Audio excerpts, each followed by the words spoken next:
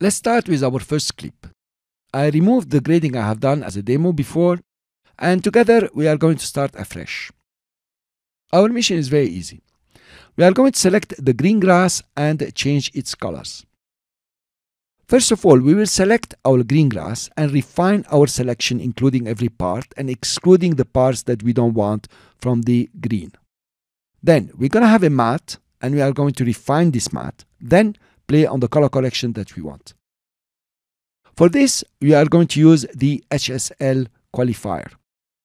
The HSL qualifier is based on the hue, saturation, luminance. That's why it's HSL.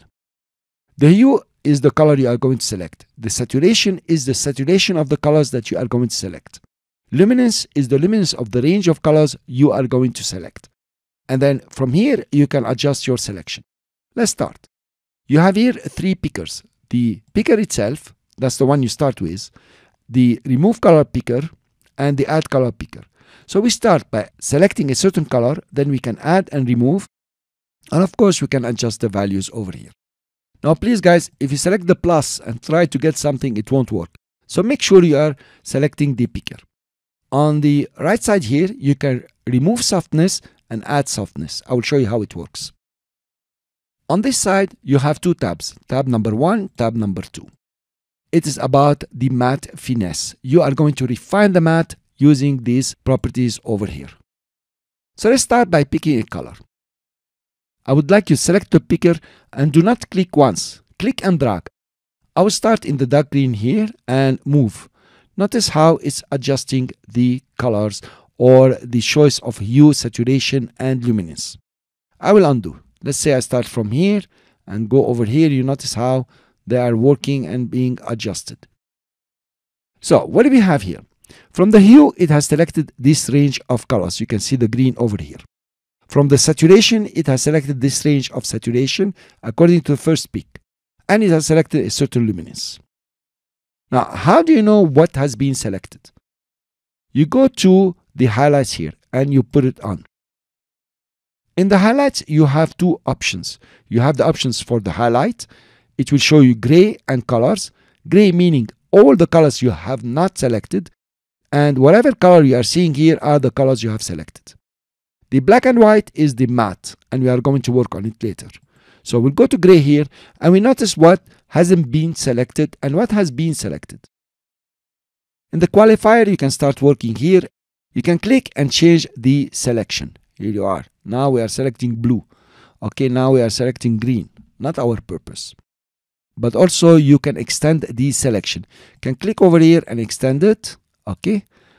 Or you can come to the width and extend it from here. Now notice when you extend it, you add. When you shrink it, you remove colors selected. So I think the way we were was the best. Then you have the softness. Notice here what's going to happen when I change the softness. It means it's going to soften your selection. Notice some colors are disappearing here, but not all the colors are disappearing. It's only the softness. I will undo. The symmetry here, if you take it up, it will work on the left side for the softness. Take it down, it works on the right side of the softness. I'll put it back to 50. Saturation. This is the saturation of the selected colors. But you can add saturation and decide like I want more saturated colors to be selected. Not much is happening in our case when we take the high up. This is the high.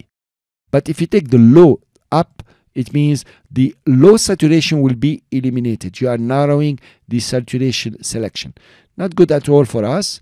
I think we are cool here.